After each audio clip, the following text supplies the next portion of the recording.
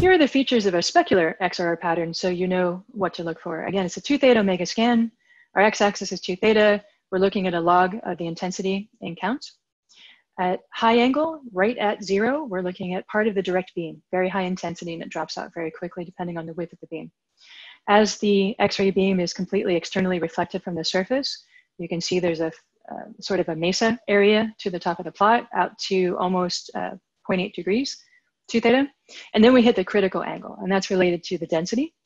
And it's in fact proportional to the square root of the density, which is important to keep in mind.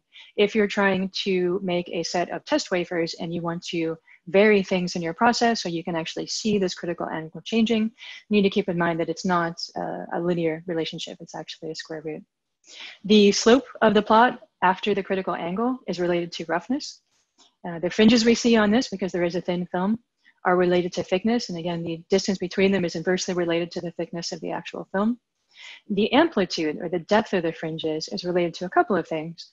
One of them is density contrast. So if the film layers or the film and the substrate are very different density, these fringes tend to be deeper. And if the resolution of your system is better, these fringes also tend to be deeper. On the far right, we have the background level. And I do want to say thank you to Alexa for allowing us to use this pattern as an example of an extremely high quality XRR scan that we took for them because of the extremely high quality of their particular films.